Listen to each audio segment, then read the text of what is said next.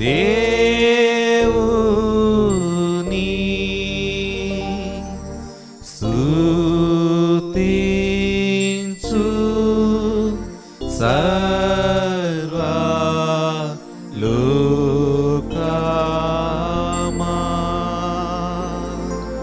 స్తుతించు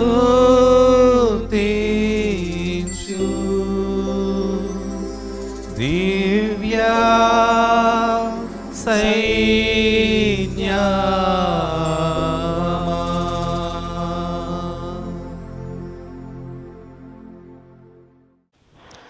గొర్రెపిల్ల వివాహోత్సవ సమయము వచ్చినది. ఆయన భార్య తనను తాను సిద్ధపరచుకొని ఉన్నది కనుక మనము సంతోషపడి ఉత్సహించి ఆయనను మహిమపరచదము. దేవుని నామ మహిమార్థమై ఆంధ్ర క్రైస్తవ కీర్తనల పుస్తకంలో నుండి 81వ కీర్తన దొరస్వామి ఆరోగ్యము గారు రచించినటువంటి కీర్తన, భజన చేయుచు భక్త పాలక ప్రస్తుతింతు నీ నామమును అనే కీర్తన మన క్వైర్ వారితో కలుసుకొని దేవుని మహిమార్థమై అందరము గంభీరంగా పాడుకుందాం.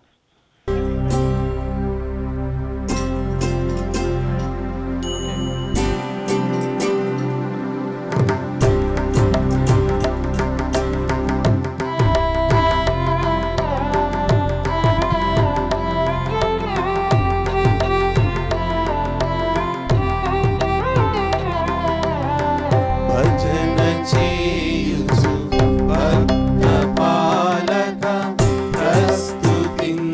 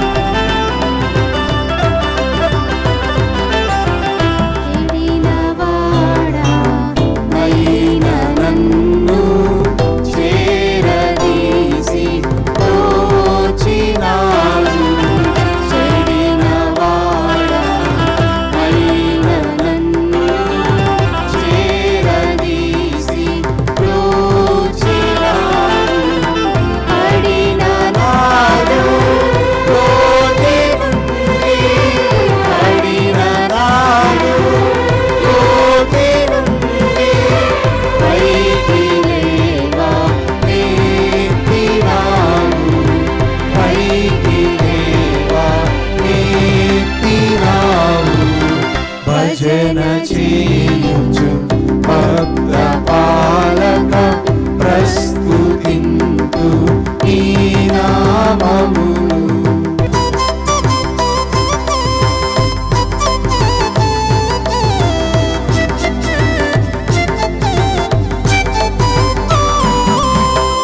ఎంత ప్రేమ, ఎంత దయ, ఎంత కృపయే యేసయ్యా నీకు.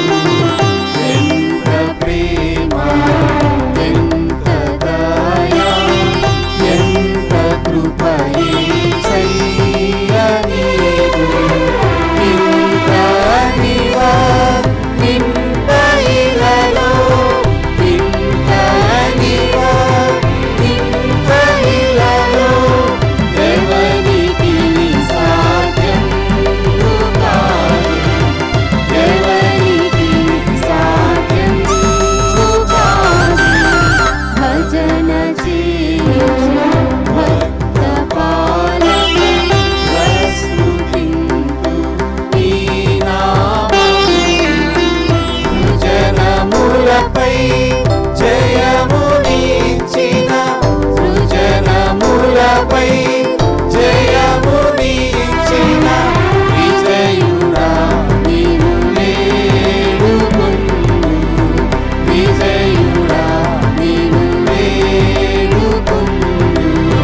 భజన చేయుచు భక్త పాలక ప్రస్తుతింతు నీ నామమును.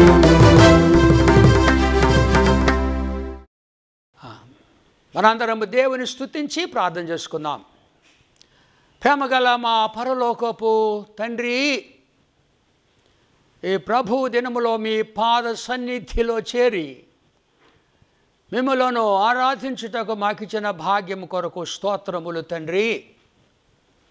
ఆత్మతో సత్యముతో మిమ్మను ఆరాధించుటకు మీ పరిశుద్ధాత్మ ద్వారా మమ్మల్ని నడిపించమని ప్రార్థిస్తున్నాము. దావీదు భక్తుడు అన్నారు, నా ప్రాణమా ప్రభువును సన్నుతించుము, ఆయన చేసిన ఉపకారములలో దేనిని మరొకము. మీరు మాకు చేసిన మేళ్ళు ఎన్నో ఉన్నవి తండ్రి. ఈ భయంకరమైన దినములలో మమ్మల్ని ఈ క్షణమున కాపాడినారు, మీకు స్తోత్రములు. అన్ని మేళ్ళ కన్నా గొప్ప మేలు మీరు మా కొరకు చేసినది. మీ కుమారుడైన యేసుక్రీస్తును మాకు రక్షకునిగా పంపించుట తండ్రి. మీ కుమారుని బట్టి మీకు కృతజ్ఞతాస్తుతులు చెల్లిస్తున్నాము. మీ కుమారుని మరణ, భూస్థాపన, పునరుద్ధానములలో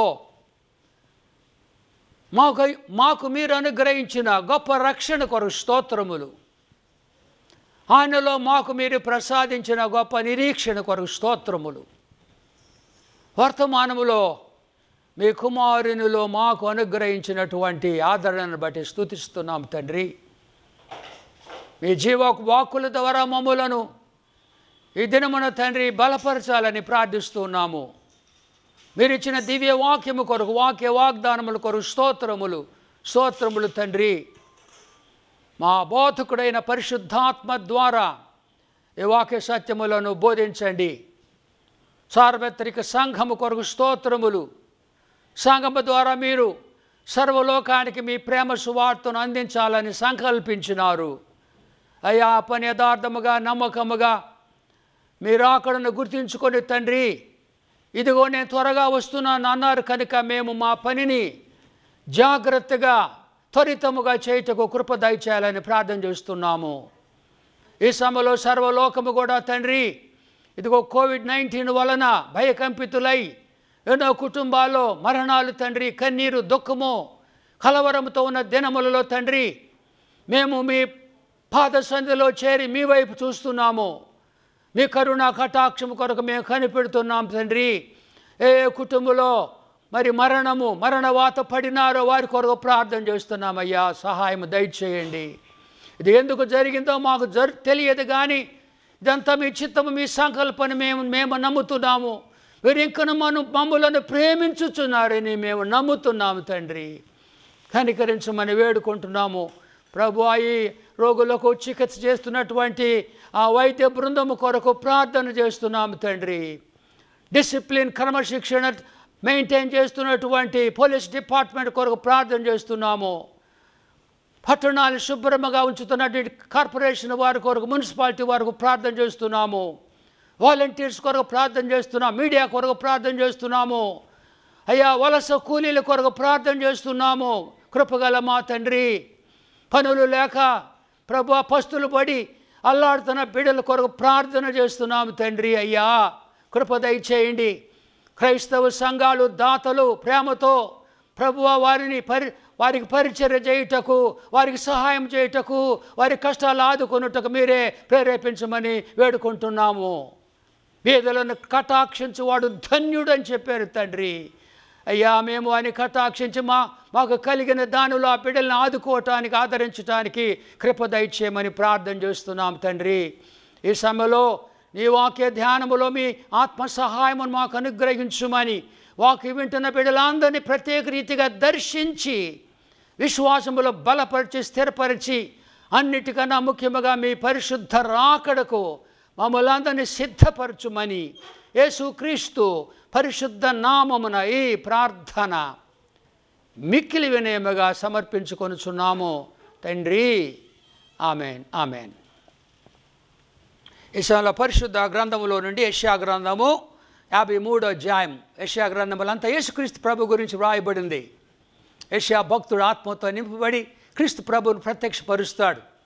ఆ వాక్యములో 8వ వచనము నుండి 12వ వచనం వరకు ఉన్న వాక్య భాగాన్ని మన అసిస్టెంట్ పాస్టర్ గారు అయినటువంటి ఆషర్ పాల్ గారు చదువుతారు. అందరం వారితో కలిసి చదువుకొని నెమ్మదిగా అందులో ఉన్నటువంటి అర్థాన్ని గ్రహించి అర్థాన్ని మనం అన్వయం చేసుకుంటూ భయభక్తులతో ఆ భాగాన్ని చదువుకోవాలని మనం చేస్తున్నాను. దేవుని వాక్యమును మనము చదువుకుందాం. పరిశుద్ధ గ్రంథము నుండి యెషయా గ్రంథము 53వ అధ్యాయము 8వ వచనము నుండి 12వ వచనం వరకు గల వాక్య భాగాన్ని అందరము కలిసి చదువుకుందాం. యెషయా గ్రంథము 53వ అధ్యాయము 8వ వచనము నుండి 12వ వచనం వరకు అందరము కలిసి ఈ వాక్య భాగాన్ని మనము చదువుకుందాం. అన్యాయపు తీర్పు పొందినవాడై అతడు కొనిపోబడెను. అతడు నా జనుల అతిక్రమమును బట్టి మొత్తబడెను గదా. సజీవుల భూమిలో నుండి అతడు కొట్టివేయబడెను. అయినను అతని తరము వారిలో ఈ సంగతి ఆలోచించిన వారెవరు? అతడు మరణమైనప్పుడు భక్తిహీనులతో అతనికి సమాధి నియమింపబడెను. ధనవంతుని యొద్ద అతడు ఉంచబడెను. నిశ్చయముగా అతడు అన్యాయమేమియూ చేయలేదు. అతని నోట ఏ కపటమును లేదు. అతని నలుగుగొట్టుటకు యెహోవాకు ఇష్టమాయెను. ఆయన అతనికి వ్యాధి కలుగజేసెను. అతడు తనను తానే అపరాధ పరిహారార్థ బలి చేయగా అతని సంతానము చూచును. అతడు దీర్ఘాయుష్మంతుడగును. యెహోవా ఉద్దేశము అతని వల సఫలమగును. అతడు తనకు కలిగిన వేదనను చూచి తృప్తి నొందును. నీతిమంతుడైన నా సేవకుడు జనుల దోషములను భరించి తనకున్న అనుభవ జ్ఞానము చేత అనేకులను నిర్దోషులుగా చేయును. కావున గొప్పవారితో నేనతనికి పాలు పంచి పెట్టెదను. గనులతో కలిసి అతడు కొలసొమ్ము విభాగించుకొనును. ఏలయనగా మరణము నొందునట్లు అతడు తన ప్రాణమును ధారపోసెను. అతిక్రమము చేయు వారిలో ఎంచబడిన వాడాయను. అనేకుల పాపమును భరించుచు తిరుగుబాటు చేసిన వారిని గూర్చి విజ్ఞాపన చేసెను. చదవబడిన వాక్య భాగము దేవుడు మన వినికిడిలో దీవించి ఆశీర్వదించును గాక. ఈ సమయంలో క్వైర్ వారితో మనమందరం కలిసి బంగారు గంటల పుస్తకము నుండి ఉన్నత లోక ప్రయాణికులం మా తండ్రి గృహము గమ్యం అనే కీర్తన క్వైర్ వారితో కలిసి అందరము ఈ కీర్తనను పాడుకుందాం.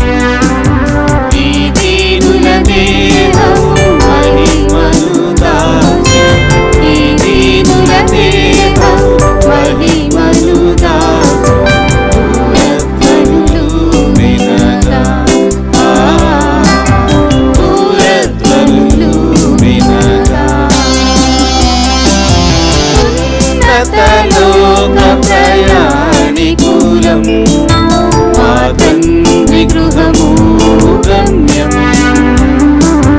ఈ దీనుల దేహం మహిమనుగా ఈ దీనుల దేహం మహిమనుగా పూరధ్వనులు వినగా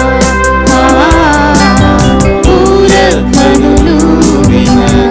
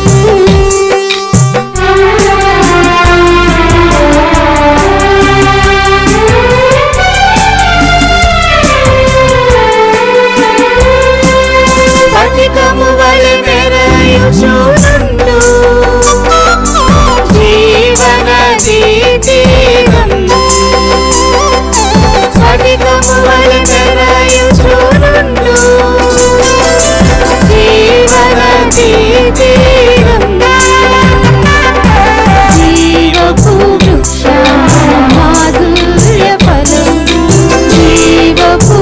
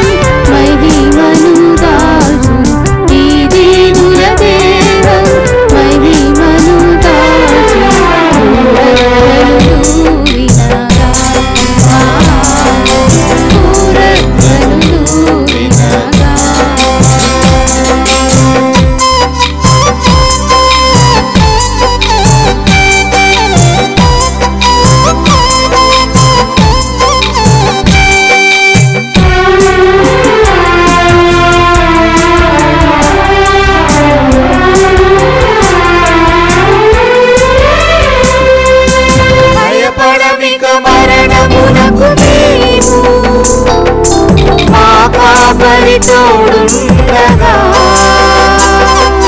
భయపడమిక మరణమునకు మేము మా కాపరి తోడుండగా గాఢాంధకారంలో ఎలయెందు గాఢాంధకారంలో ఎలయెందు నడిపించును మానితుడు నడిపించును మానితుడు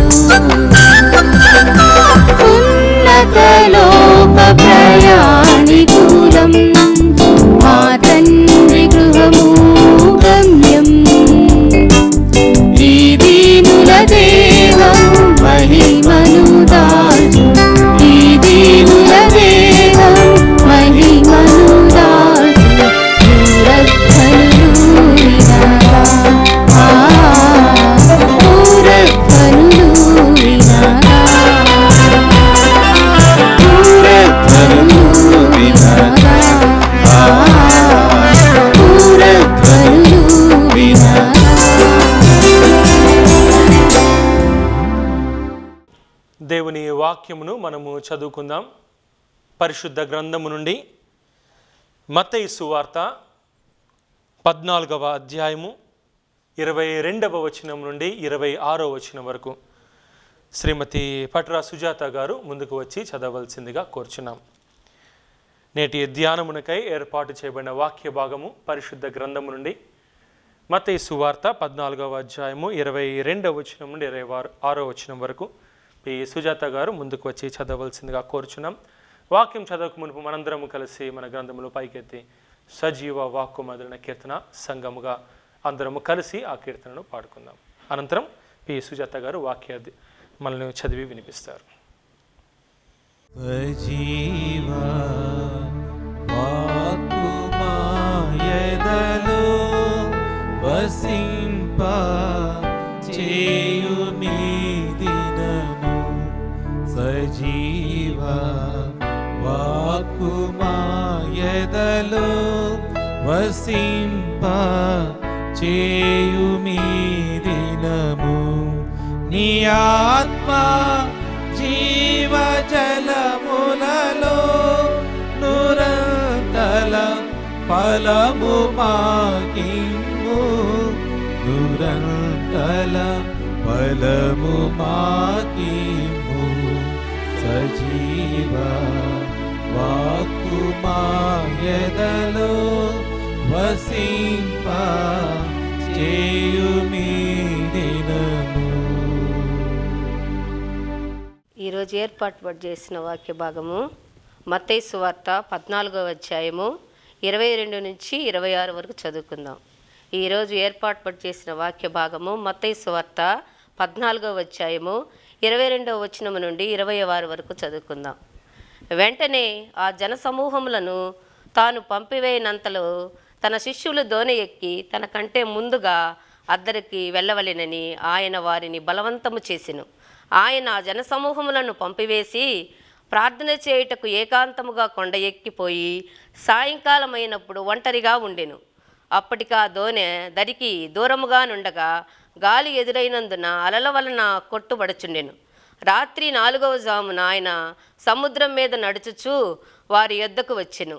ఆయన సముద్రము మీద నడుచుట శిష్యులు చూచి తొందరపడి భూతమని చెప్పుకొని భయము చేత కేకలు వేసుకునిరి. చదవబడిన వాక్యము మన వినికిడిలో దీవించబడునుగాక. వాక్య సందేశంలోనికి మనం వెళ్దాం. మన మధ్య మన సంఘ కాపరి reverend doctor D John Augustine గారు మన మధ్య ఉన్నారు. వారు మనల్ని వాక్య ధ్యానంలో నడిపిస్తారు. వాక్య ధ్యానంలోనికి వెళ్ళకముందు మనందరం కలిసి నాతో మాట్లాడుమయ్యా, నన్ను దర్శించుమయ్యా అనే కీర్తన అందరం కలిసి పాడుకొని మన హృదయాలను సిద్ధపరచుకొని వాక్య ధ్యానంలో ముందుకు సాగుదాం. నాతో మాట్లాడుమయ్యా, నన్ను దర్శించుమయ్యా, నీ మందిరాన నీ సన్నిధాన నీ ఆత్మతో నన్ను నంపుమయ్యా, నాతో మాట్లాడుమయ్యా, యేసయ్యా యేసయ్యా యేసయ్యా యేసయ్యా యేసయ్యా యేసయ్యా.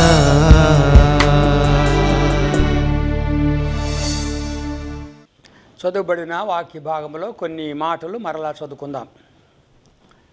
ఆ జనసమూహములను తాననగా యేసు పంపివేయినంతలో తన శిష్యులు దోణి ఎక్కి తనకంటే ముందుగా ఆదరికి అవతల ఒడ్డుకు వెళ్ళవలెను అని యేసు వారిని బలవంతము చేసెను. ఆయన యేసు ప్రభు ఆ జనసమూహములను పంపివేసి ప్రార్థన చేయుటకు ఏకాంతముగా కొండ ఎక్కిపోయి సాయంకాలమైనప్పుడు ఒంటరిగా ఉండెను. అప్పటికి ఆ దోణె దానికి దూరముగా ఉండగా గాలి ఎదురైనందున అలల వలన కొట్టబడుచుండెను. 25వ వచనం. రాత్రి 4వ జామున ఆయన అనగా యేసు దేవుడు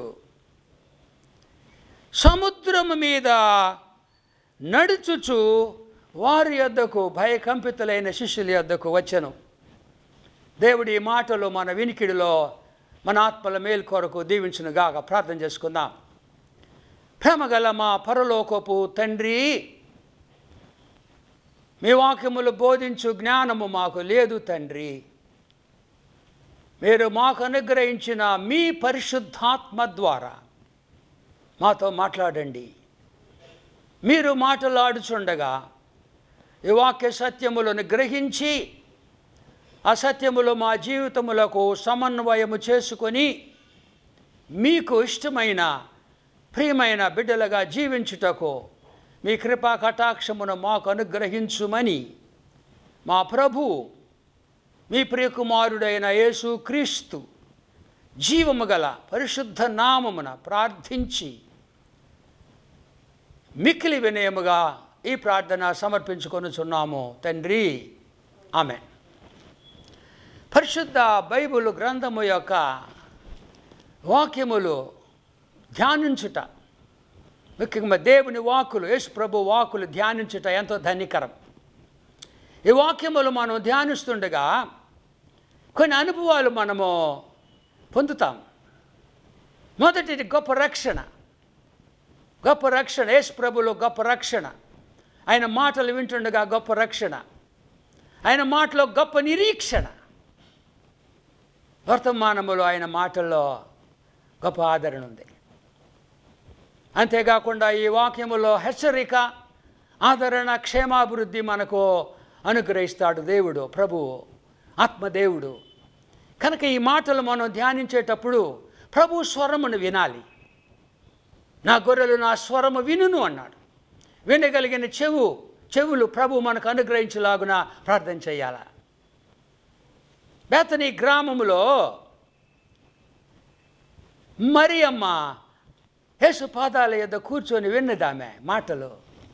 లూకా సువార్తలు అద్భుతమైన మాటలు. లూకా సువార్త 10వ అధ్యాయము. లూకా సువార్త 10వ అధ్యాయములో బేతనయ్య యేసు ప్రభుని చాలామంది చేర్చుకోలేదు. ఆయన మన మధ్య నివసించాడు. కానీ బైబిల్లో ఏం రాయబడిందంటే ఆయన తన స్వకీయుల యొద్దకు వచ్చెను, ఆయన స్వకీయులు ఆయనను అంగీకరించలేదు. His own people did not receive him. కానీ బైబిల్లో బంగారు మాటలు రాయబడినవి. ఏమిటంటే యేసు ప్రభు బేతనీ అనే గ్రామం వచ్చినప్పుడు అక్కడ ఏమి సంఘటన గమనించండి. లూకా సువార్త 10:38 అంతటా వారు అనగా యేసు ప్రభు తన 12 మంది శిష్యులు ప్రయాణమైపోచుండగా ఆయన ఒక గ్రామములో ప్రవేశించను. యేసు ప్రభు తన సేవ ఎక్కువగా గ్రామముల్లో చేసినాడు. మనము కూడా గ్రామాల్లో చేయాలా? గ్రామాల్లో అనేక మందికి సువార్త అందలేదు. ఇంకా వారి వద్దకు వెళ్ళి సేవ చేయాలా? యేసు ప్రభు గ్రామంలోకి వెళ్ళినాడు, బేతనియ గ్రామము. వాక్యం చెప్పాడు, అందరూ విన్నారు. చాలామందిని స్వస్థపరిచి కూడా ఉంటాడు ప్రభువు. అందరూ స్వస్థపడి వెళ్ళిపోయినారు. ఎవరు ఆయన పిలవల. ఎందుకంటే ఆ దినాల్లో యేసు ప్రభుని పిలిస్తే చాలా అపాయము. గూఢాచారులు తిరుగుతున్నారు, ఆయన ఎక్కడెక్కడ సంచరిస్తున్నారని గమనిస్తున్నారు. అయితే ఒక ధైర్యం కలిగిన స్త్రీ వచ్చింది, ప్రభుతో అన్నది. మార్త అను ఒక స్త్రీ యేసును తన ఇంట చేర్చుకునేను. బంగారపు మాటలు. తన ఇంటికి రమ్మని ఆహ్వానించింది. ఎంతమంది? 13. వారికి భోజనం చేయాలా, పరామర్శించాలా. గూఢాచారులు ఉన్నారు, భయపడలేదు ఆమె. ధైర్యము, ఎంత ధైర్యము మార్తమ్మకి. 13 ఇంట్లోకి ఆహ్వానించింది. అయితే ఆమె పనుల్లో ఉన్నది, అది నేను తప్పుగా భావించును. వాళ్ళు 13, 14, 15, 16 మందికి భోజనం చేయాలి. మరి మార్తమ్మ ఆమె పనిలో నిమగ్నురాలు అయిపోయింది. మరియా ఇక్కడ రాయబడింది. ఆమెకు మరి అనే సహోదరి ఉండే. ఈమె యేసు పాదముల యొద్ద కూర్చొని ఆయన బోధ వింటుంది. యేసు పాదాల దగ్గర తగ్గించుకున్నది. పాదముల దగ్గర కూర్చుండటంటే తగ్గించుకొని ఆయన మాటలు వింటూ ఉంది. మరియమ్మ మరియమ్మ ఆయన మాటలు వింటుంది. ఏం జరుగుతుంది ఆయన మాటలు వింటే? మార్తమ్మ చాలా పని పెట్టుకుంది పాపం. ప్రభువా నేను కష్టపడి పని చేస్తున్నాను, మరియమ్మను పంపవా అని అడుగుతుంది ప్రభువుని. పని చాలా కష్టము కదా. అప్పుడు ప్రభు అంటారు చూడండి ఆ మాటలు. అందుకు ప్రభు మార్తా మార్తా ప్రేమపూర్వకంగా మాట్లాడుతున్నాడు.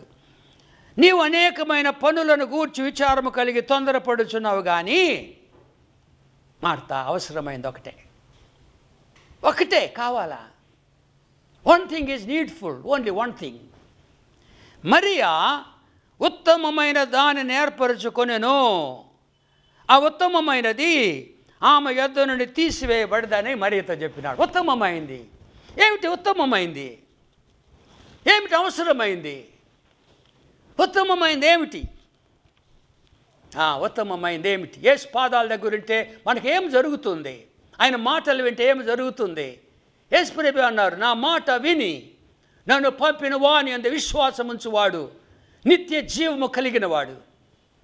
అతడు తీర్పులోనికి రాక మరణములో నుండి జీవములోనికి దాటి ఉన్నాడని మీతో నిశ్చయముగా చెప్పుచున్నాను. నిశ్చయం అంటే ఆయన మాటకు తిరుగులేదు. మాటలు వింటే జీవము, నిత్య జీవము. ఏమిటి జీవం అంటే? జీవం అంటే యేసు ప్రభు. నిత్య జీవం అంటే యేసు ప్రభు, సదాకాలము జీవించేవాడు యేసు ప్రభు. నిత్య జీవం అంటే యేసు క్రీస్తు ప్రభు, ఆయనే eternal life. Jesus Christ himself is an eternal life. Jesus Christ is life. యేసు ప్రభే నిత్య జీవం, యేసు ప్రభే జీవము. మరి ఉత్తమమైనది సంపాదించుకుంది ఏంటంటే యేసు ప్రభుని సంపాదించుకుంది. ఆయన ఉత్తమమైన వాడు. పౌలు భక్తుడు అంటాడు, నాకు చాలా ప్రియమైన మాటలు అవి. పౌలు భక్తుడు ఫిలిప్పీ పత్రిక 3వ అధ్యాయంలో అద్భుతమైన మాటలు రాస్తాడు. ఫిలిప్పీ పత్రికలో పౌలు భక్తుడు ఏమంటున్నాడు? 8వ వచనం, నిశ్చయముగా నా ప్రభువైన, నేను కూడా నా ప్రభువైన, నాకు అన్వయించుకుంటున్నాను ఈ యొక్క సందేశాన్ని. నిశ్చయముగా నా ప్రభువైన యేసు క్రీస్తుని గూర్చిన అతి శ్రేష్టమైన జ్ఞానము. యేసు ప్రభుని గూర్చిన జ్ఞానము అతి శ్రేష్టమైన జ్ఞానం. ఆ మాటకు వస్తే బైబిల్ 66 గ్రంథాలు యేసు ప్రభు గురించే. యేసు ప్రభు అన్నారు కదా, లేఖనములు నన్ను గూర్చి సాక్ష్యమిచ్చుచున్నవి. Whole Bible speaks about Jesus Christ only.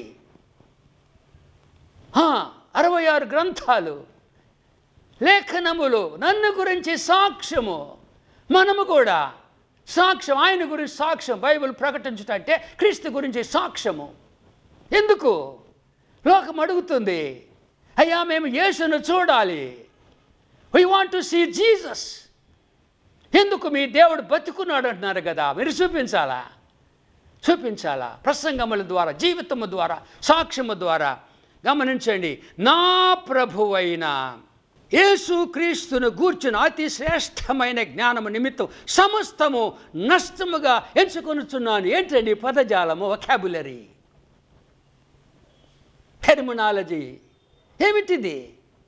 అతి శ్రేష్టమైన జ్ఞానము నిమిత్తమై సమస్తము నష్టముగా ఎంచుకొనుచున్నా. నాకేం అవసరం లేదు. యేసు ప్రభు జ్ఞానము నాకు కావాలా? ఏం జ్ఞానము? శ్రేష్టమైన జ్ఞానము కాదు, అతి శ్రేష్టమైన జ్ఞానము.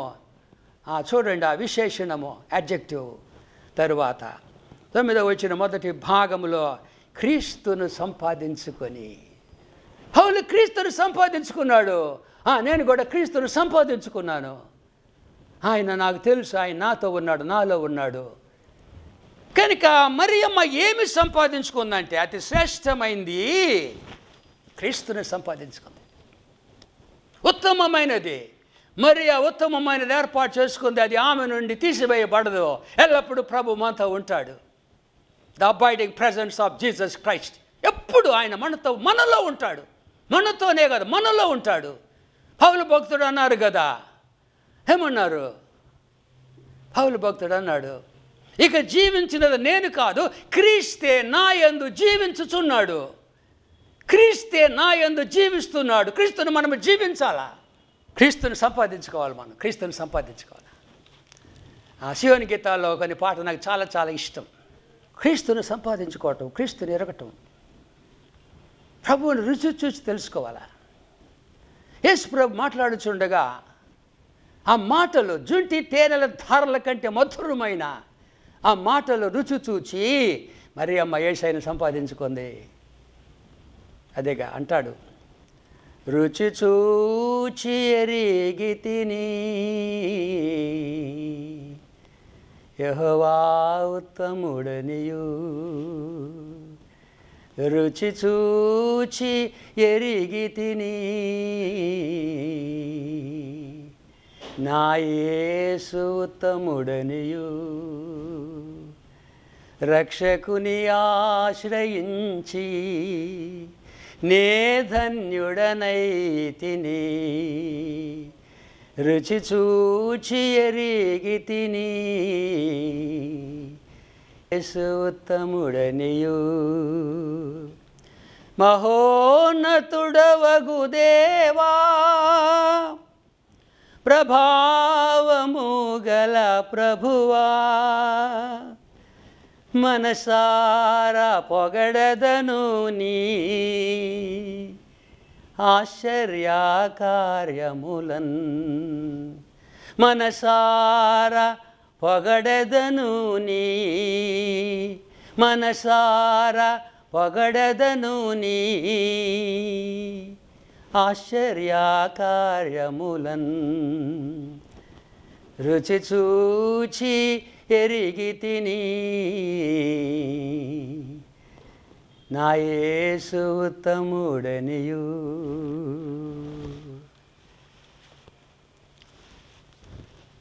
రుచి చూచి ప్రభువుని సంపాదించుకుంది. ఈ సమయంలో ఈ వాక్య భాగము ఇదంతా ఉపోద్ఘాతం. బైబిల్ గ్రంథం ఒక పెద్ద బంగారు గని. పరిశుద్ధాత్మ దేవుని సహాయముతో ఈ గనిలో ఉన్న బంగారమును మనం సంపాదించుకోవాలి. ఐశ్వర్యవంతులం అవ్వాలా, ఆత్మీయ ఐశ్వర్యవంతులుగా, వాక్యములో ఐశ్వర్యవంతులం కావాలా. ఒక భక్తుడు ఉన్నాడు, జి జాన్ గారని. ఆయన ప్రార్థన చేసేవాడు, ప్రభువా నన్ను వాక్యములో కోటీశ్వరునిగా చేయి అంటాడు. Lord make me a multi millionaire in your word. నేను కూడా అదే ప్రార్థన. నీ వాక్యములో కోటీశ్వరుని కావాలా, ధనవంతుని కావాలా, ఐశ్వర్యవంతులు కావాలా. అది ఇది బంగారు గని. యేసు ప్రభు ఈ వాక్యములో ఏం చెప్తున్నాడంటే ఒక ఆదేశం ఇస్తున్నాడు. చూద్దాము. మత్తయి సువార్త 14వ అధ్యాయము, అద్భుతమైన వాక్య భాగము. అందులో ఉన్న మర్మములు మనము ఆత్మదేవుని సహాయముతో నేర్చుకుందాము. జన సమూహమును పంపివేసిన. ఎక్కడికి పంపినాడు జన సమూహాన్ని? ఎక్కడికి పంపాడు యేసు ప్రభు? మీ ఇంటికి వెళ్ళండి, మీ ఇంట్లో సాక్ష్యం ఇవ్వాలా? చెప్పండి ఇక్కడ జరిగిన విషయాలు. ఎన్నో దినాలు కూర్చొని వాక్యం వింటున్నారు కదా, ఆహారం భుజించినారు కదా, మీరు 5,000 మంది భుజించినారు, వెళ్ళి చెప్పండి. Go and tell your experience what Jesus has done in your life. యేసు ప్రభు చెప్పిన మాటలు చెప్పాలా, అది చాలా ప్రాముఖ్యమైంది. తిన్నారు, బాగా అందరూ తిన్నారు, కడుపు నిండి తిన్నారు, వదిలిపెట్టేశారు 12 గంపలంట. మరి తిన్న తర్వాత పని చేయాలి కదా, తినిన వాళ్ళు పని చేయాలా, పని పాటలు లేకుండా ఉన్నారు చాలామంది. అలా ఉండకూడదు, కష్టపడి పని చేయాలా. ఏముంది బైబిల్లో, మీ కష్టార్జితము మీరు అనుభవిస్తారు అంటే ఇట్ గోస్ వితౌట్ సేయింగ్. కష్టపడకుండా సంపాద్యం అనుభవించరు, చెప్పకుండా తెలిసిపోతుంది. కష్టార్జితము మీరు అనుభవిస్తారు అని ఉంది బైబిల్లో. కాబట్టి మీరు వెళ్ళి చెప్పాలా, మన అనుభవాన్ని వెళ్ళి చెప్పాలి. గరాసనుల దేశంలో సేనదయాలు, సేన అంటే ఎన్ని 6,000 మంది బంధించినారు, నాశనం చేయాలని ప్రయత్నం చేస్తున్నారు. ఆ దయముల నుండి విడుదల పొందినటువంటి ఆ వ్యక్తితో ప్రభు అంటున్నారు, విడుదల పొందాడు. దయం పోతే ఎవరుంటారు? యేసు ప్రభు వానిలో ప్రవేశించినాడు. యేసు ప్రభు వానిలో ప్రవేశించినాడు, దేవుని యొక్క ఆలయమైనాడు ఆయన. గెరాసనుల దేశంలో దయ్యము పట్టిన వ్యక్తి, ఆ వ్యక్తితో ప్రభు అంటున్నాడు, ఏమన్నాడు? నీవు నీ ఇంటి వారి యొద్దకు వెళ్ళి, స్వస్థపడిన తర్వాత నీవు నీ ఇంటి వారి యొద్దకు వెళ్ళి, ప్రభు ఆ దయ్యములు ఆ చేత పీడింపబడి విడుదల పొందిన వ్యక్తితో అంటున్నాడు, నీవు నీ ఇంటి వారి యొద్దకు వెళ్ళి, అది ఇంటి వారి యొద్దకు వెళ్ళాలా. మొదట రక్షణ పొందిన తర్వాత మన ఇంటిని రక్షించుకోవాలా, మన కుటుంబాన్ని రక్షించుకోవాలా. నీవు నీ ఇంటి వారి యొద్దకు వెళ్ళి, ప్రభువు నీ యందు కనికరపడి నీకు చేసిన కార్యములన్నిటినీ వారికి తెలియజెప్పుడు అని. తరువాత అక్కడ 10 పట్టణాలు, దెక్కపల్లి అంటే 10 పట్టణాల్లో ఆయన మిషనరీ అయినాడు. మిషనరీ కుటుంబమే కాదు, కుటుంబం చెప్పిన తర్వాత ఆ చుట్టు ప్రాంతాల అనేక మందికి యేసు ప్రభు గురించి చెప్పాలి, యేసు ప్రేమను గురించి చెప్పాలి, ఆయన అద్భుత కార్యములు చెప్పాలి. 20వ వచనములో అతడు వెళ్ళి యేసు తనకు చేసినవన్నీ డెకాపోలిస్ అంటే 10 పట్టణాలు, డెకాపోలిలో ఆరంభింపగా అందరూ ఆశ్చర్యపడిరి. అది ఈ జన సమూహం వెళ్ళి చెప్పాలా ప్రభువులో పొందిన అనుభవాన్ని. 5,000 మందికి ఏ విధముగా ఆహారం పెట్టాడు, అది వారు వినిన మాటలు, ప్రభువు యొక్క సందేశాలు చెప్పాలందరికీ, ట్రాన్స్మిట్ చేయాలా, ఇతరులకి చెప్పాలా మనం పొందిన అనుభవాల్ని. చెప్పకపోతే అది నిజముగా నీకు తెలియదన్నమాట.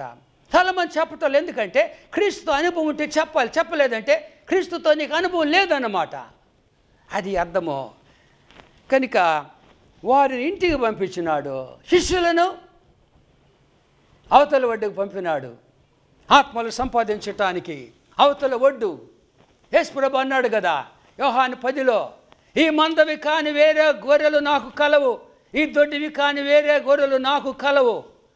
అవుట్ సైడ్ ద ఫ్లాక్, వారిని కూడా నేను తోడుకొని రావలను, నా స్వరము ఆ గొర్రెలు వినును, మంద ఒకటిగా ఉండాలి. అద్దరంటది క్రీస్తు నామం ఎరగనటువంటి చోట్లకు వెళ్ళి యేసు ప్రభు సువార్తను ప్రకటించాలా అంటాడు పౌలు భక్తుడు. రోమాపత్రిక 15వ అధ్యాయము, రోమాపత్రిక 15వ అధ్యాయంలో 20-21 వచనాలు. రోమాపత్రిక 15 కొన్ని మాట చదువుతూ, నేనైతే మరి ఒకని పునాది మీద కట్టకుండా నిమిత్తము, చూడండి చివరిలో, క్రీస్తు నామము ఎరుగని చోట్లను, పదజాలము గమనించండి పౌలు భక్తుని పదజాలము, క్రీస్తు నామము ఎరుగని చోట్లను సువార్తను ప్రకటింపవలెనని మిక్కిలి ఆశ కాదు, మిక్కిలి ఆశ గలవాడనై ఉండి అలాగున ప్రకటించితని. మిక్కిలి ఆశ, ఇది అంబిషన్, లైఫ్స్ అంబిషన్, క్రీస్తు నామం ఎరగని చోట్ల. కాబట్టి శిష్యులు అందరికి పోవాలంటే క్రీస్తు నామం ఎరగని చోట్లకు వెళ్ళి సువార్తను ప్రకటించాల. జనసమూహాన్ని ఇంటికి పంపినాడు, శిష్యులను అవతల ఒడ్డుకి పంపించినాడు. ఎవాంజలిజం పంపినాడు. తర్వాత యేసు ప్రభు కొండకు వెళ్ళినాడు, తండ్రితో సంప్రదించటానికి, తండ్రితో మాట్లాడటానికి రాసినాడు. చూడండి, మత్తయి సువార్త 14వ అధ్యాయంలో యేసు ప్రభు జన సమూహం ఇంటికి పంపించినాడు. శిష్యులను సువార్త సేవకు అవతల ఒడ్డుకు పంపించినాడు. ఆయన ఎక్కడికి వెళ్ళాడు? యేసు ప్రభు ఎక్కడికి వెళ్ళినాడు? 23లో ప్రార్థన చేయుటకు ఏకాంతముగా కొండ ఎక్కిపోయి సాయంకాలమైనప్పుడు ఒంటరిగా ఉండెను. ఆ తండ్రి దేవునితో పరిశుద్ధాత్మతో, అక్కడందరూ దేవదూతలు, పరలోకము. అక్కడ ఎక్కడ యేసు ప్రభు ఉంటే అక్కడ పరలోకము. కొండ మీద పరలోకానికి వెళ్ళాడు యేసు ప్రభు. తండ్రి, కుమార, పరిశుద్ధాత్మ, దేవదూతలు. ఒంటరిగా లేడు ఆయన, వారితో ఉన్నాడు, సంప్రదిస్తున్నాడు. ఏమిటి ఆయన ప్రార్థన అంశము? నేను రాత్రి ప్రార్థన చేసి అడిగినాను, ఏమిటి ప్రభు అని అంశము అంటే, ప్రభు అన్నారు, నీవేనా అంశము? ఆయన సంఘం, రక్తమిచ్చి సంపాదించిన సంఘము. ఆ సంఘమే ఆయన ప్రార్థన అంశము. మన గురించే ప్రార్థన చేస్తున్నాడు నా ప్రభువు. ఇప్పుడు కూడా నేను వాక్యం చెప్తున్నాను, నా కొరకు నా ప్రభు ప్రార్థన చేస్తున్నాడు. ఇప్పుడు కూడా చూడండి, రోమాపత్రిక 8వ అధ్యాయంలో ఇప్పుడు నేను వాక్యం చెబుతుండగా కూడా నా ప్రభు నా కొరకు ప్రార్థిస్తున్నాడు. ఎంత గొప్ప ధైర్యముతో ప్రసంగించాలా. ప్రభు మన కొరకు ప్రార్థన చేసినప్పుడు రోమీయులకు వ్రాయబడిన పత్రిక ఆ వాక్యము మనం అన్వయించుకోవాలా. నిజ విశ్వాసి, నిజమైన సేవకుడు. గమనించండి 34లో, మృతుల్లోంచి లేచిన వాడు, దేవుని కుడి పార్శ్వమున ఉన్నవాడు, విశ్వాసుల గురించి మన కొరకు, నా కొరకు, నిజమైన విశ్వాసుల కొరకు, నిజమైన నమ్మకమైన సేవకుల కొరకు, మన కొరకు విజ్ఞాపనము కూడా చేయువాడు ఆయనే. ఇప్పుడు కూడా విజ్ఞాపన చేస్తాడు. నానే బాగుండాలని పడిపోకుండా అంటాడు. లూకా సువార్త 22లో, పేతురు, నేను నీ కొరకు ప్రార్థించినాను, సాతాను నిన్ను కోరుకున్నాడు. సీమోను, సాతాను నిన్ను కోరుకున్నాడు, జల్లించాలని కోరుకున్నాడు. నాకు తెలిసింది, నేను నీ కొరకు వేడుకున్నాను. నువ్వు స్థిరపడిన తర్వాత నీ సహోదరులు స్థిరపరిచేంత మంచి దేవుడు ఆయన. Went to the mountain to pray for me. ఆయన ప్రార్థన యొక్క అంశం ఏంటంటే, మనమే ఆ సంఘము, రక్తముతో సంపాదించినటువంటి సంఘము. ప్రభు వెళ్ళినాడు, కొండ మీద ప్రార్థన చేస్తున్నాడు. ఇప్పుడు కూడా ప్రార్థన చేస్తున్నాడు. క్రైస్తవులందరూ వెళ్ళి గృహాలను రక్షించుకోవాలా. కడవరి దినం నోవహు జల ప్రళయమునకు ముందు తన ఇంటి వారి రక్షణ కొరకు ఓడను సిద్ధము చేసినాడు. కుటుంబాన్ని రక్షించుకున్నాడు. ఈ రాకడి దినాలు మన కుటుంబాలు రక్షించుకోవాలా. నీ భార్య, నీ భర్త, సహోదరి, నీ బిడ్డలు రక్షణ పొందాలా. నోవహు దేవుని చేత హెచ్చరించబడి భయభక్తులు కలవాడై, ముఖ్యంగా క్రైస్తవ విశ్వాసులు, యజమానులు, వారు భయభక్తులు కలిగి ఉండాలా. తన ఇంటి వారి రక్షణ కొరకు ఓడను సిద్ధము చేసుకొనేను. ఓడంటే యేసుప్రభు నడిపించాలా. చితి సారకపు మ్రానుతో చేయబడిన ఓడది. ఎవరు? ఆయన పచ్చి మ్రాను అని రాయబడింది బైబిల్ వాక్యములో. యేసుప్రభు అన్నారు లూకా 23, నేను పచ్చి మ్రాను. ఆయన మ్రాను, ఆయనలోకి మనం రావాలా. ఇంకా ప్రార్థన చేశాను నా కొరకు. నాకు ఆ ప్రార్థన ఆ విషయాలు చెప్పి నేను వాక్యం ముగిస్తాను. యోహాను సువార్త 17వ అధ్యాయము, జాన్స్ గాస్పల్ చాప్టర్ 17:15. ఏం ప్రార్థన చేస్తున్నాడు ప్రభు నా కోసము? నా కొరకు ఏం ప్రార్థన చేస్తున్నాడు ప్రభు? ఇప్పుడు కూడా 15వ వచనము, దుష్టుని నుండి వారిని కాపాడమని ప్రార్థించుచున్నాను. దుష్టుడు, దుర్మార్గుడు. ఆఖరి దినాల్లో ప్రకటన గ్రంథము 12:9లో, అపవాది మోసగాడు సమస్త జనులను మోసము చేస్తున్నాడు, సర్వలోకాన్ని మోసము చేస్తున్నాడు. తెలియటంలా మోసము. కసాయివాడు గొర్రెలను తీసుకుపోతుంటాడు, ఆ గొర్రెలకి తెలియదే. కసాయివాడిని వెంబడిస్తున్నవే బుచ్చరువాడు తెలియదు, కాపురు అనుకుంటుంది. ఆఖరిగా ఆ బుచ్చరు నరికేస్తాడు. పాలస్తీనా దేశంలో ఒకసారి ఒక ఇంగ్లాండ్ నుంచి కాపరి వెళ్ళాడట.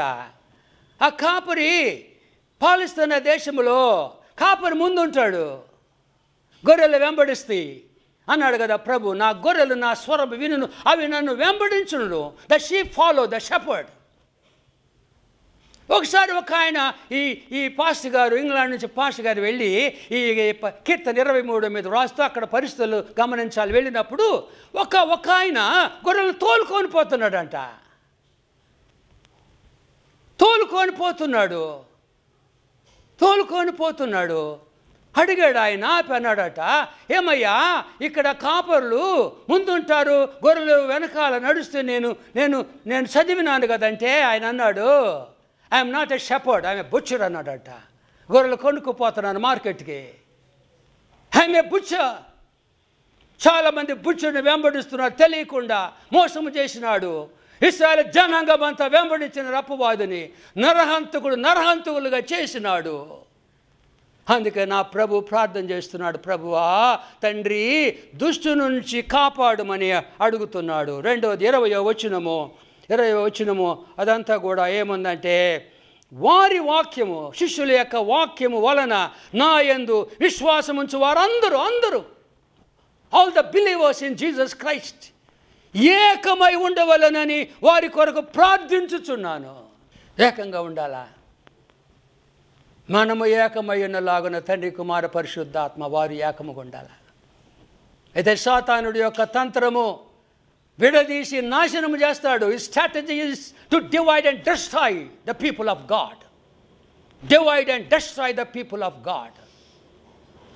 చివరగా నాకు ఇష్టమైన మాట ఇది, యేసుప్రభు ప్రార్థన 24లో, తండ్రి నేను ఎక్కడ ఉందునో అక్కడ నీవు నాకు అనుగ్రహించిన వారును నాతో కూడా ఉండవలనని, నీవు నాకు అనుగ్రహించిన నా మహిమ వారు చూడవలని కోరుచున్నాను. బంగారపు మాటలు, మేలిమి బంగారపు మాటలు, నాకు ఇష్టం ఇది. ఎన్నో ప్రసంగాలు చేసిన, మరలా చదువుతున్నాను. తండ్రి నేను ఎక్కడ ఉందునో అక్కడ నీవు నాకు అనుగ్రహించిన వారు, నేను కూడా ఈ వాక్యం వింటే నిజ విశ్వాసులు వారును నాతో కూడా ఉండవలెను అని, నీవు నాకు అనుగ్రహించిన నా మహిమ వారు చూడవలని కోరుచున్నాను. ఆ ప్రార్థన మహిమ చూడటమే కాదు, పైన అంటాడు, నాకు అనుగ్రహించిన మహిమను నేను వారికి ఇచ్చి తిని, has given his glory to us. పరలోకంలో ఉండాలంటే మహిమ కావాలా? మన దేన శరీరమును తన మహిమ గల శరీరానికి మారుస్తాడు. జన సమూహాలు ఇంటికి పంపాడు సాక్షులు ఉండమని, శిష్యులను ఆత్మలు సంపాదించాలని మిషన్ ఫీల్డ్లోకి పంపించినాడు. అందరికి వెళ్ళండి, ఆత్మలు సంపాదించి రాజ్య విస్తరణ చేయాలా. The goal of evangelism is to expand the kingdom of God and to plant a church. The goal of evangelism, the expansion of the kingdom of God and to plant churches. ఆ పనికి పంపినాడు, ఇంకా చేయాలి మనం.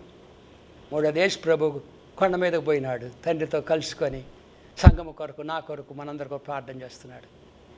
ఈ మాటల్లో దేవుడు మన వినికిల్లో దీవించునుగాక. మనము ఈ వాక్యం విని ఎలాగ అన్వయించుకోవాలి, అప్లికేషన్, మన కుటుంబాన్ని రక్షించుకోవాలా, ప్రభు నమ్మనటువంటి మన బంధువులు, ప్రియుల్ని, స్నేహితులు ప్రభులోకి నడిపించాలా, రాజ్యములోకి నడిపించాలా. మూడోది మనం కూడా ప్రార్థన చేయాలా, కృపాసనం మీదకి వెళ్ళి మొరపెట్టాలా. ఇప్పుడు పరిస్థితుల్లో మనం ప్రార్థన చేయాలి.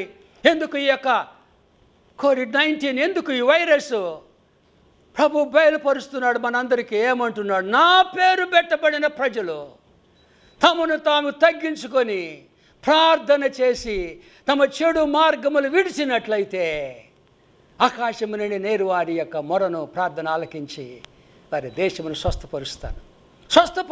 కండిషన్, స్వస్థపరుస్తాను వాగ్దానం. అది is a promise. The nation, that's the promise of God. But the condition is, ఆయన పేరు పెట్టబడిన జనులు, నిజ విశ్వాసులు తగ్గించుకోవాలా, తమను తాము తగ్గించుకొని ప్రార్థన చేసి చెడు మార్గములు విడిచిపెట్టినట్లయితే ఆకాశము నుండి నేను వారి ప్రార్థన ఆలకించి వారిని విడిపిస్తాను. It's a promise with a condition. Every promise of God carries with it a condition. We have to fulfill the condition and God will fulfill the promise. ప్రార్థన చేసుకుందాం. ప్రేమగల కృపగల మా తండ్రి, మీ మాటలు ధ్యానించు భాగ్యము మాకు దయచేశారు. మీకు స్తోత్రాలు తండ్రి. ఈ వాక్యములో మీరు బయలుపరిచినటువంటి మర్మములను, సత్యములను అయ్యా మా జీవితములకు సమన్వయము చేసుకొని మీకు ఇష్టమైన ప్రియమైన బిడ్డలుగా జీవించి మా కుటుంబమును రక్షించుకొని మీ ప్రేమను ఎరగని అనేక మందికి ప్రకటించి ప్రభువా అనేక మంది రాజ్యములోకి నడిపించి తండ్రి యేసయ్యా నీ పాద సన్నిధిలో మొరపెట్టి మీ రాకడ సిద్ధపడు భాగ్యము దయచేయమని యేసుక్రీస్తు పరిశుద్ధ నామమున ఈ ప్రార్థన మిక్కిలి వినయముగా సమర్పించుకొనుచున్నాము తండ్రి. ఆమెన్. పరమ తండ్రి అయిన దేవుని ప్రేమ, రక్షకుడైన యేసుక్రీస్తు కృప, ఆదరణకర్త అయిన పరిశుద్ధాత్మ దేవుని నిన్న సహవాసము ఈ ప్రభుదినములు ఆయన స్వరమును విని లోబడి ఆయనకు ప్రియమైన బిడ్డలుగా జీవించడానికి ఇష్టపడిన ప్రియులందరికీ తోడై ప్రభు రాకడ వరకు సదాకాలము నడిపించును గాక. ఆమెన్. ఆమెన్. ప్రతి చోట నీ సాక్షిగా ప్రభువా నిన్ను నటులా ఆత్మాభిషేకము నిన్ను నా యేసు దేవుడా ఆత్మాభిషేకము నిన్ను నా యేసు దేవుడా.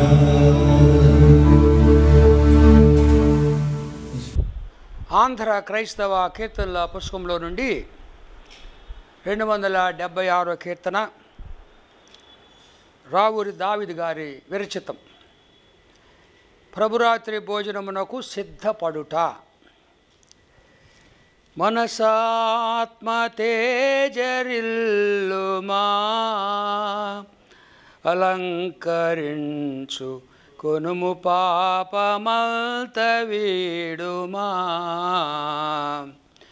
వినుము నేడు యేసు నీకు ఘనముగాను విందు చేసి నిన్ను తలంచి చేరవచ్చే ఘనుని వెలుగులోనికెగుము. మనసాత్మ తేజరిల్లుమా అలంకరించు కొనుము పాపమంత వీడుమా. హృదయమనెడు తలుపు తట్టుచు ప్రభుయేసు నిలిచి సదయుడిగో నిన్ను పిలుచుచు. ఎదురు చూచుచుండు విపుని పదయుగమున కరిగి మ్రొక్కి మొదము తోడ చేర్చుకొనుము సదమల మగు ప్రేమ చూపి. మనసాత్మ తేజరిల్లుమా అలంకరించుకొనుము పాపమంత వీడుమా. చివరి చరణం.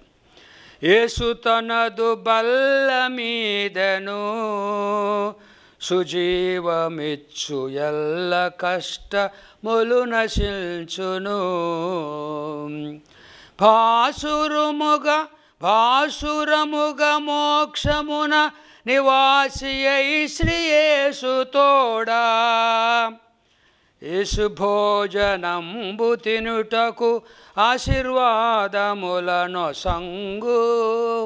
మనసాత్మ తేజరిల్లుమా అలంకరించుకొనుము పాపమంత వీడుమా. పరిశుద్ధ బైబిలు గ్రంథములో నుండి పౌలు భక్తుడు కొరింథీ సంఘానికి వ్రాసిన మొదటి పత్రిక 23వ వచనం నుండి చదువుతున్నాను. నేను మీకు అప్పగించిన దానిని ప్రభు వలన పొంది తిని, ప్రభు అయిన యేసు తాను అప్పగింపబడిన రాత్రి ఒక రొట్టె ఎత్తుకొని కృతజ్ఞతాస్తుతులు చెల్లించి ఆ రొట్టెను విరిచి, ఇది ఈ రొట్టె మీ కొరకై మీ కొరకైన నా శరీరము. ఈ మాటలు గమనించారు. నన్ను జ్ఞాపకము చేసుకున్నటకై దీనిని చేయుడని చెప్పాను. Do it in remembrance of మీ.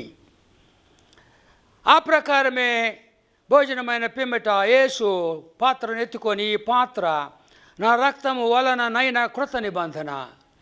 మీరు ఈ పాత్రలోని త్రాగునప్పుడల్లా నన్ను జ్ఞాపకము చేసుకున్నటకు దీన్ని చేయుడని చెప్పారు. Do it in remembrance of మీ. 2 సార్లు. మీరు ఈ రొట్టెను తిని ఈ పాత్రలోని త్రాగునప్పుడల్లా ప్రభు వచ్చు వరకు ఆయన మరణమును ప్రచురించుదురు. కాబట్టి ఎవరు అయోగ్యముగా ప్రభు యొక్క రొట్టెను తినునో లేక ఆయన పాత్రలోని త్రాగునో అతడు ప్రభు యొక్క శరీరమును గూర్చి రక్తము గూర్చి అపరాధియగును. కాబట్టి ప్రతి మనుష్యుడు తనను తాను పరీక్షించుకొనవలెను. అలాగ చేసి ఆ రొట్టెను తిని ఆ పాత్రలోని త్రాగవలెను. 29:30.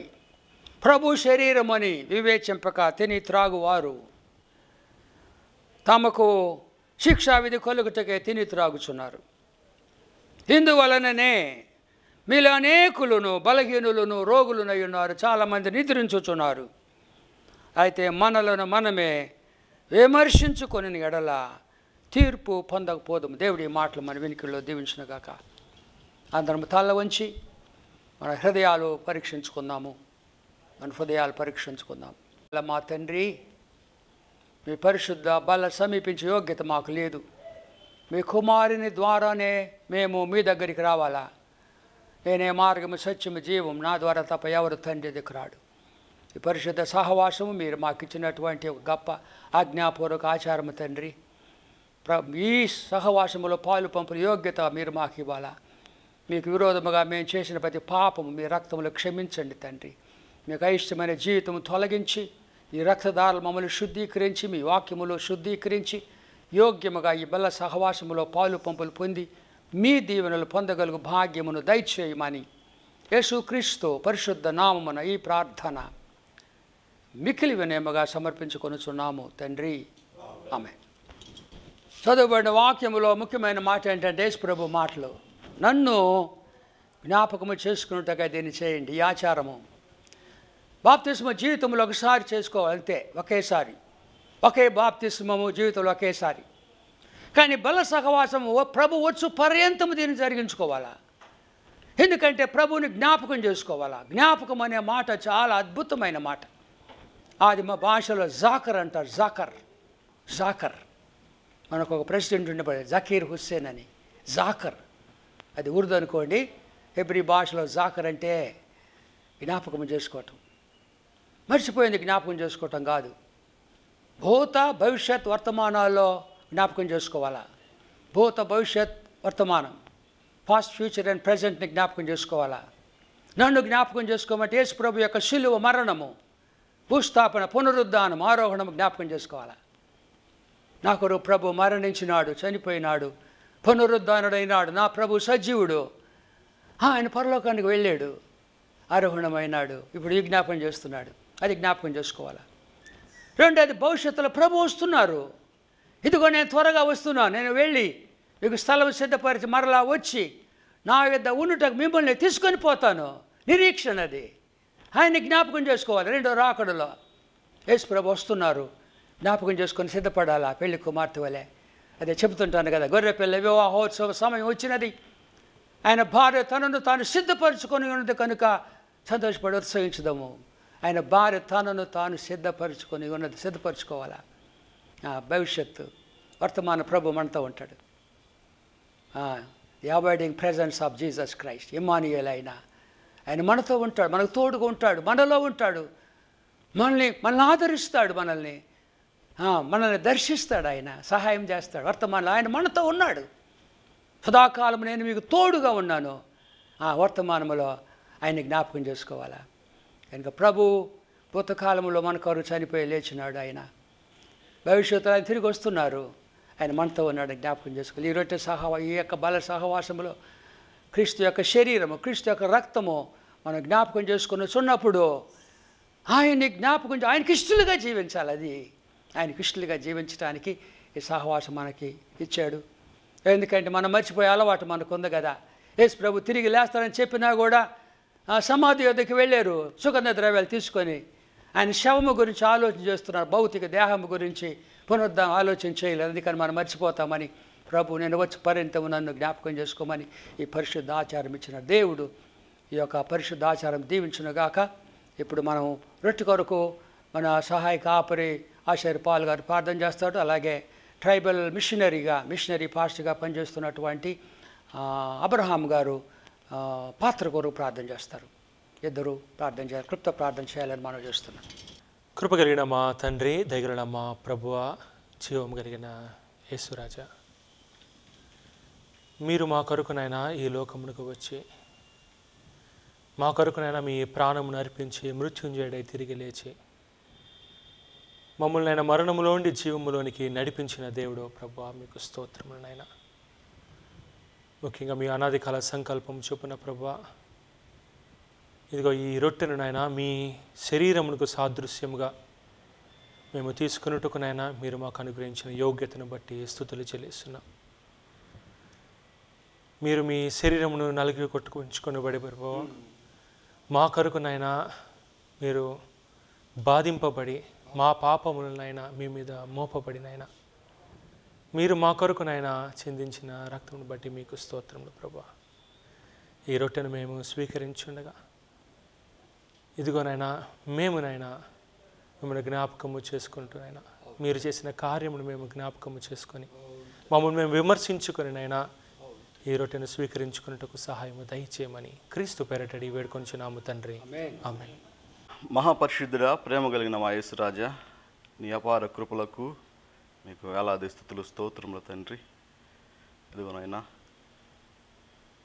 నీ బల సహవాసము ద్వారా నాయన మేము నీ మరణ పునరుత్థానమును తండ్రి ఈ లోకములో ప్రచురించే భాగ్యమును దయచేశారు. మీకు వందనాలు స్తోత్రములు తండ్రి. ఇదిగోనైనా నీ రక్తమును తీసుకొని ఉండగా తండ్రి, ఆయన ఇది నీ రక్తమని ప్రతి ఒక్కరు వివేచించి తండ్రి, ప్రతి ఒక్కరు పరిశోధించుకొని తండ్రి ఆయన ఈ పాత్రలో చేయివేసే భాగ్యమును దయచేయమని అడుగుతున్నాము తండ్రి. ఇదిగోనైనా మా సంఘమును నీ చేతులుగా అప్పగిస్తున్నాం తండ్రి. కడవరి దినంలో తండ్రి మా సంఘములోని సేవకులకు తండ్రి నైనా పెద్దలకు ఏకములు సేకాత్మను దయచేసి నీ రాకడుకునైనా సంఘమును పెళ్లికి మార్తెవల సిద్ధపరచుటకు కావాల్సిన జ్ఞానమును దయచేయమని నేను యొక్క ఆరాధన అంతట్లో మీరు మాకు తోడుగా ఉండి నడిపించి మీ అధ్యక్షతలో నడిపించి నీకు మహిమకరంగా జరిగించినందులకు మీకు వందనాలు స్తోత్రములు చెల్లిస్తూ త్వరలో రానైన యేసయ్య పరిశుద్ధ నామమునకు మిక్కిలి వినయముగా అడిగి ఈ మేలులని పొందుకొని నాము తండ్రి, ఆమేన్. అప్పగింపబడిన రాత్రి ఒక రొట్టె ఎత్తుకొని కృతజ్ఞతాస్తుతులు చెల్లించి దాన్ని విరిచి, ఇది మీ కొరకైన నా శరీరము, నన్ను జ్ఞాపకం చేసుకున్నాడు దీన్ని చేయడని చెప్పాను. ఆ ప్రకారమే భోజనమైన పెంపట ఆయన పాత్ర ఎత్తుకొని, ఈ పాత్ర నా రక్తము వలననైనా కృత నిబంధన, మీరు దీనిలోనిది త్రాగునప్పుడల్లా నన్ను జ్ఞాపకం చేసుకున్నారు దీన్ని చేయడని ప్రభు చెప్పాను. ఈ రొట్టెంత నీ పాత్రను మీరు తీసుకున్నప్పుడు ప్రభు వచ్చే వరకు ఆయన మరణమును ప్రచురించుదురు. ఎవడు అయోగ్యముగా ప్రభు యొక్క రొట్టెను తినను లేక ఆయన పాత్రలో త్రాగును, వాడు ప్రభు యొక్క శరీరమును గురించి రక్తము గురించి అపరాధిగను కనుక ప్రతి మనుషుడు తనను తాను పరీక్షించుకొనవలెను. ఇలాగ చేసి ఈ రొట్టెను తిని ఆ పాత్రలను త్రాగవలెను. ప్రభు శరీరం అని వివేచకమే తిని త్రాగువాడు శిక్షావిధి కలుగును కనుక మరొకసారి అందరూ తల్ల వంచి ప్రార్థన చేసుకుందాం. ప్రేమగల మా తండ్రి, మా కొరకు విరువబడిన శరీరము, మా కొరకు నలుగుగొట్టబడినటువంటి ప్రభువా, మా కొరకు కార్చినటువంటి రక్తము జ్ఞాపకం చేసుకుంటున్నాము తండ్రి.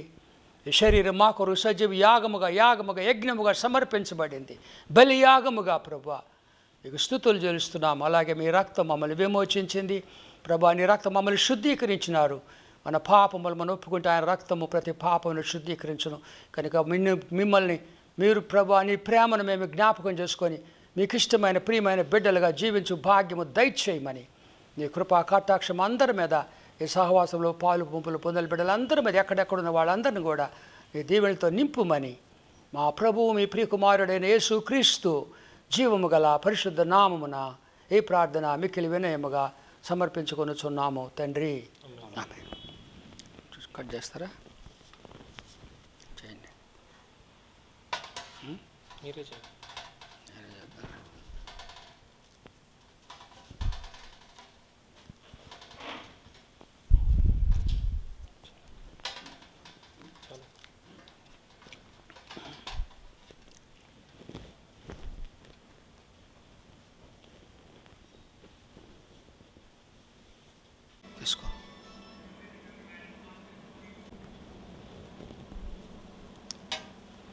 ఇది మీ కొరకై విరువబడిన నా శరీరము, నన్ను జ్ఞాపకము చేసుకున్నట్టుకు దీన్ని చేయుడని ప్రభు చెప్పిన రీతిగా మనమును చేయదాం.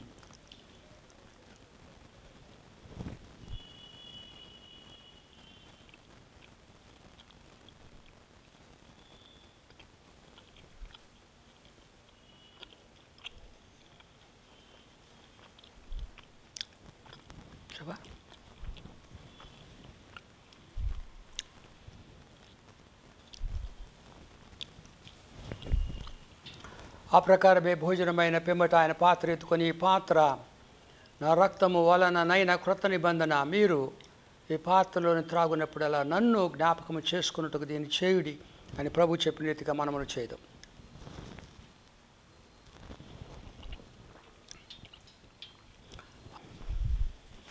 డెబ్బై 77వ కీర్తన అల్లారి పెదవీరాస్వామి గారి కీర్తన.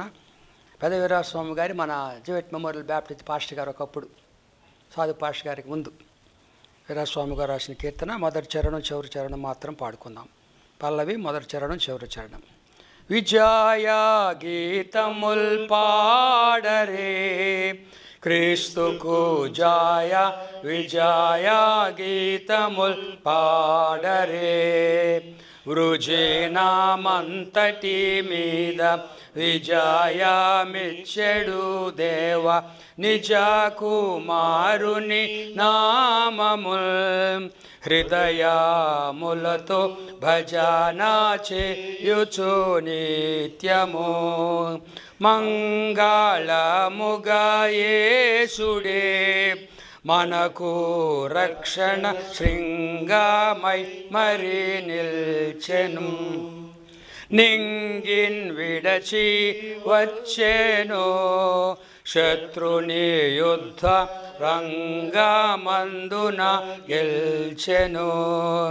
రంగు మీరగతాన రక్త బలము వలన పొంగు అణగా చేసెను. సాతానుని బల్ కృంగా నలిపి చీల్చెను. శిలువ మరణము నొందియు మనలను తనకై గెలువన్ లేచిన వానికి, చెలువు గన్విమాలాత్ముని ప్రేమను మనలో నిలువంచేసిన వానికి, కొలువు చేతుమే గాని ఇలాను మరువకవాని, సిలువ మోయుచు కృపా రక్షణ చాలా విలువ గలదని చాటుచు. విజయ గీతముల్ పాడరే క్రీస్తుకు జయ, విజయ గీతముల్ పాడరే. ప్రభు ప్రార్థన ఆశీర్వాదంతో ఈ బల సహవాస ఆరాధన ముగిస్తాం. పరలోకమందున్న మా తండ్రి, నీ నామం పరిశుద్ధపరచబడును గాక, నీ రాజ్యం వచ్చును గాక, నీ చిత్తము పరలోకమందు నెరవేర్చినట్లు భూమి యందు నెరవేరును గాక.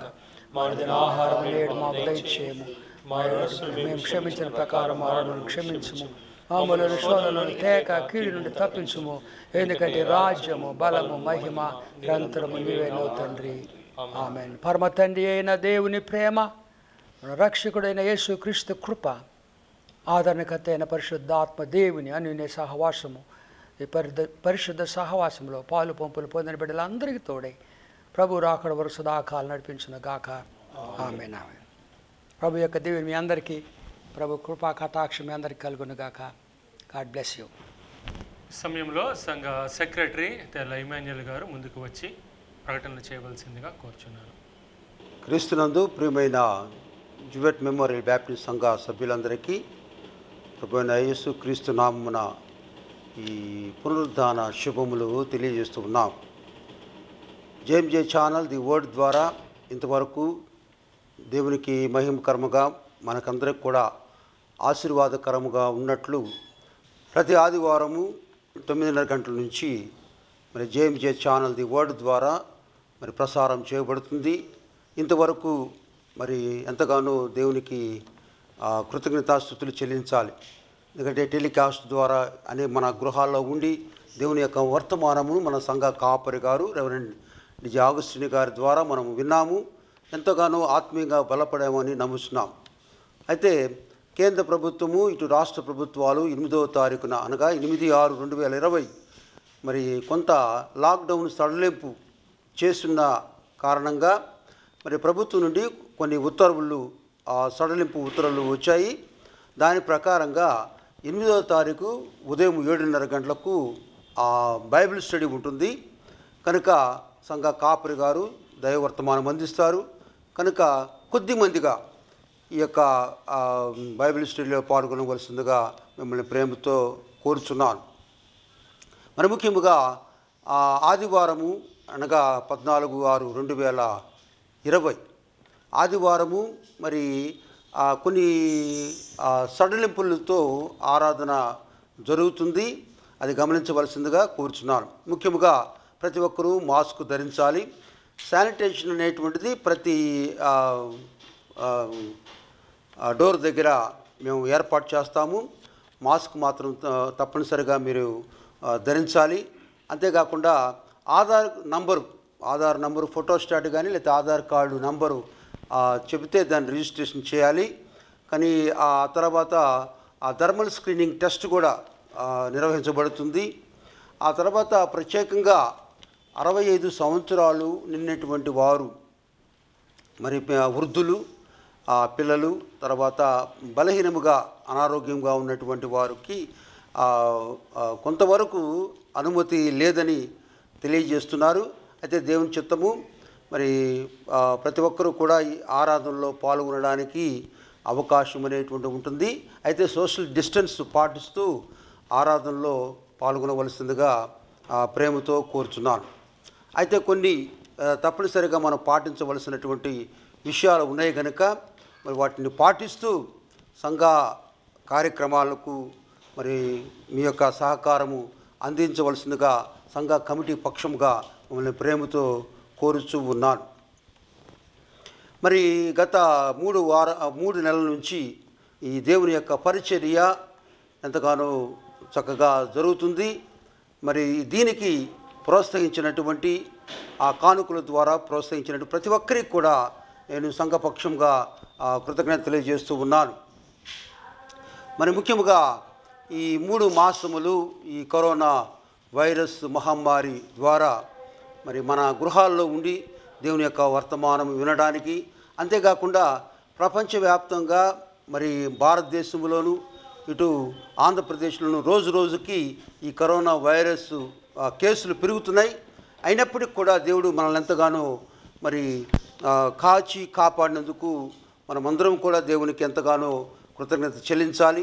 మన ప్రార్థనలు దేవుడు అంగీకరించాడని నేను నమ్ముతున్నాను. మరి జరగవలసినటువంటి ప్రతి కార్యక్రమంలో కూడా మీ యొక్క సహకారము అందించవలసిందిగా సంఘ కమిటీ పక్షముగా మిమ్మల్ని ప్రేమతో కోరుచున్నాను. ఈ గత వారము కానుకలు ఇచ్చినటువంటి వారికి నేను ప్రత్యేకంగా కృతజ్ఞత తెలియజేస్తున్నాను. శ్రీమతి కె మేరీ రాణి క్రిస్టఫర్ గారు కులపేట 5వ లైను దశమ భాగము వారు ఇచ్చున్నారు. ఎన్ కస్తూరి గారు దశమ భాగము 3 నెలలు వారు మన బైబిల్ స్త్రీ మరియమ్మ గారి యొక్క కుమార్తె ఇచ్చున్నారు. శ్రీమతి పి ఫ్లారెన్స్ జే కుమార్ గారు సండే స్కూల్ టీచర్ గారు 4,000 రూపాయలు దశమ భాగం ఇచ్చున్నారు. టి హైమావతి గారు కృతజ్ఞత కానుక. వి కోటేశ్వరరావు గారు సూపరింటెండెంట్ ఇంజనీర్ రిటైర్డ్, వారు కృతజ్ఞత కానుక ఇచ్చున్నారు. శ్రీమతి జి శోభా సందీప్ గారు దశమ భాగము. టి సుందరం నైట్ వాచ్మెన్ దశమ భాగము. కె జయమ్మ గారు దశమ భాగము. శ్రీమతి ఎన్ జెస్సీ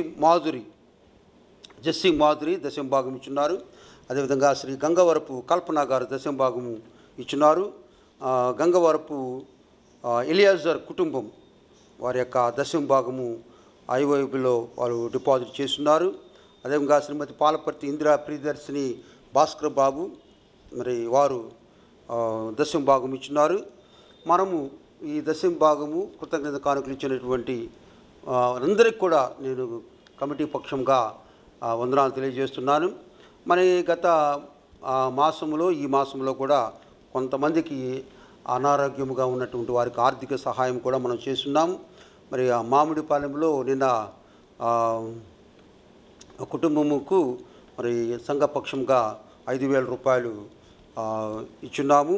అదేవిధంగా తూర్పు క్రిస్టియన్ పాలెంకు చెందినటువంటి శ్రీమతి తేళ్ల క్లయోని రేచల్ గారికి 1,500 రూపాయలు ఇచ్చున్నాము. అదేవిధంగా తూర్పు క్రిస్టియన్ పాలెము చెందినటువంటి సరోజిని గారికి 1,000 రూపాయలు ఇచ్చున్నాము.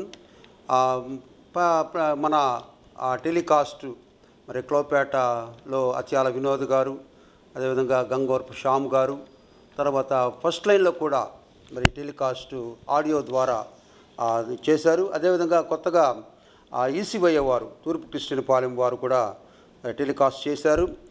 మామిడిపాలెం ఒలీవల్ కొండ యూత్ అందరూ కూడా వారు ప్రతి ఆదివారం దేవుని యొక్క వర్తమానము ఆడియో సిస్టమ్ ద్వారా వారు ప్రకటిస్తూ ఉన్నారు.